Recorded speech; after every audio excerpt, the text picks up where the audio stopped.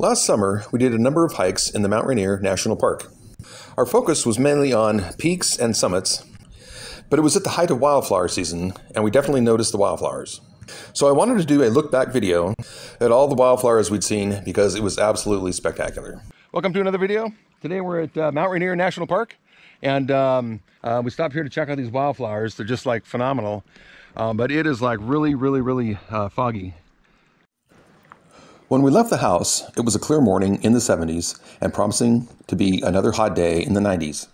3.5 hours later, we were on the roadside in Mt Rainier National Park at Paradise, with the temperature reading 42 degrees Fahrenheit in the fog, wishing I had brought a jacket.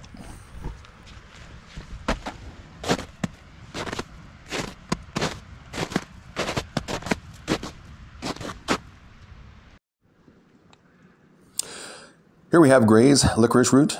It's a species of flowering plant in the carrot family.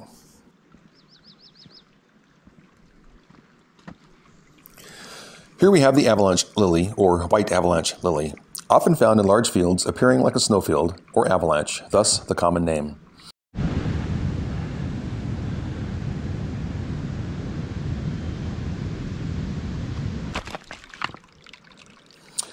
Here we have the magenta paintbrush, also known as crimson paintbrush, rosy paintbrush, small flowered paintbrush. The brush part of the paintbrush is not the flower, but is similar to dogwoods. The colored petals are actually bracts, which shelter the true blooms. This is the most abundant of the 5 species of paintbrush found in the Rainier National Park. I am not sure what these are. Like little pink balls and spider's web right there. And rosy spirea. These well-known little shrubs can produce a dazzling floral display bearing dense clusters of small pink flowers on numerous short, slender stems.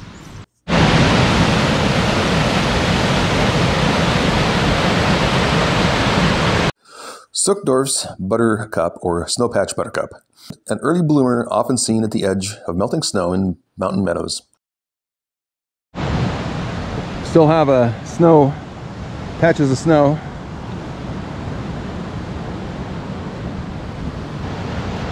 Check it out. Oh, more avalanche lilies. Oh. Wow. Let's just get right in there, nice and close.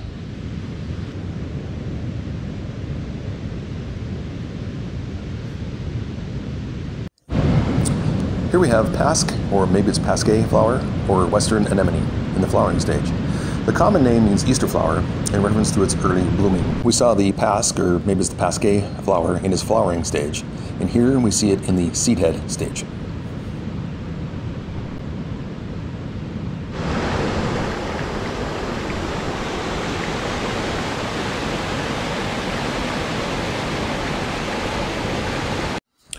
Here we're looking at purple lupin, or Arctic lupin, Lupinus latifolius.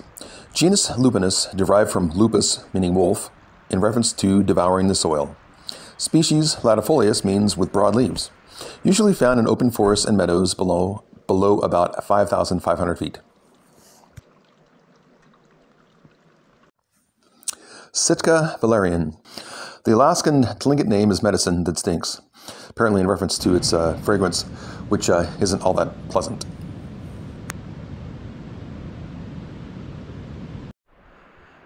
I like that. You have the white lilies, and you got the snowfield up top.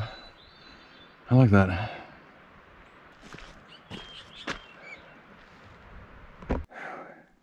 Okay, so here we are in the middle of July, and we are walking on snow.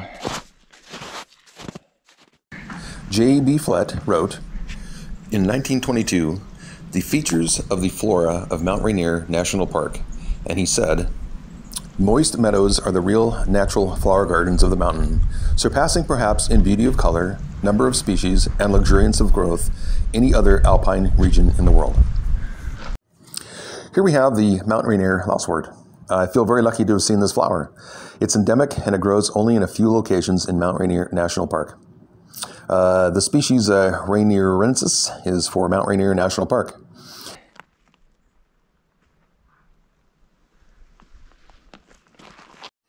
Again, to quote J.B. Flett, On passing through a dense cluster of alpine trees and emerging for the first time into one of these gardens, one of the most noted of the botanical visitors to the park last summer stopped and repeated the word, "Wonderful, wonderful, wonderful." This was the verdict of a man whose long and successful life had been devoted to botanical research, not only in his own country, but in nearly every other country of the world. These wildflower meadows are just incredible. We were going to go to Utah this month to visit my old hiking areas to see wildflowers like this, but we changed our plans, so we came here to Rainier, and this place, just like I keep saying, does not disappoint. Mount Rainier's renowned wildflowers bloom for a limited amount of time every year. The peak bloom for wildflowers is heavily dependent on weather and precipitation. In most years, many flowers will be blooming by mid-July, and by the 1st of August, the meadows should be very impressive, bursting with color. Here we have the glacier lily, also known as the yellow avalanche lily, pale fawn lily, yellow fawn lily, and dogtooth violet. It's a smaller version of the white avalanche lily, but still showing a beautiful flower. Kind of phlox. Pretty good clump of right there.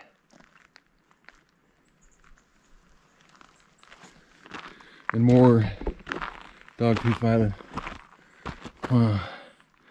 It's just amazing.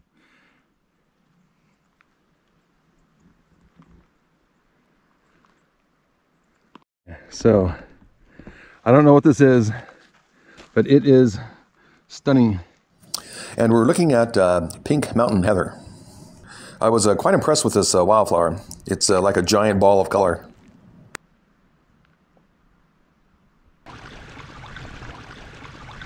Growing in the water. The snow melt, and some more. Oh yeah. Here we go. All this area will probably be full of wildflowers at some point. After it finishes melting, warms up. Here we're looking at marsh marigold. It grows in wet soils, as you can see here, and very close to receding snowbanks. At the edge of the snow, you will be amazed at myriads of these marigolds. You'll even find them poking through the snow and in shallow snow caves. Wow, look at that fern. Jeez. Now that's a fern. This, I believe, is called a fragile fern, but I'm not certain.